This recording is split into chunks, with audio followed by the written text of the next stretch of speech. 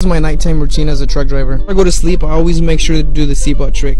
Now, I only recommend you doing the seatbelt trick if you have an emergency exit door in the back of your sleeper. Yes, my doors do lock. It's just an extra layer of protection in my opinion. I don't know if you guys know this, but there is some semi-truck keys that will open any kind of semi-truck. I usually shut the curtains so that way no one can see in here, but tonight I was feeling a little lazy, so I skipped that step.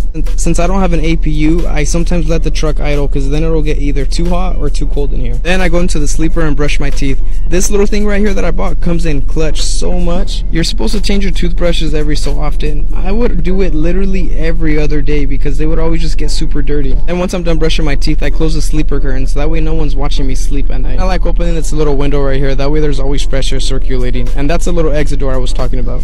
The best part and the part I look forward to every day, laying in bed. Remember the first time I slept on the road, I could not get myself to sleep. Now I sleep like a baby every night.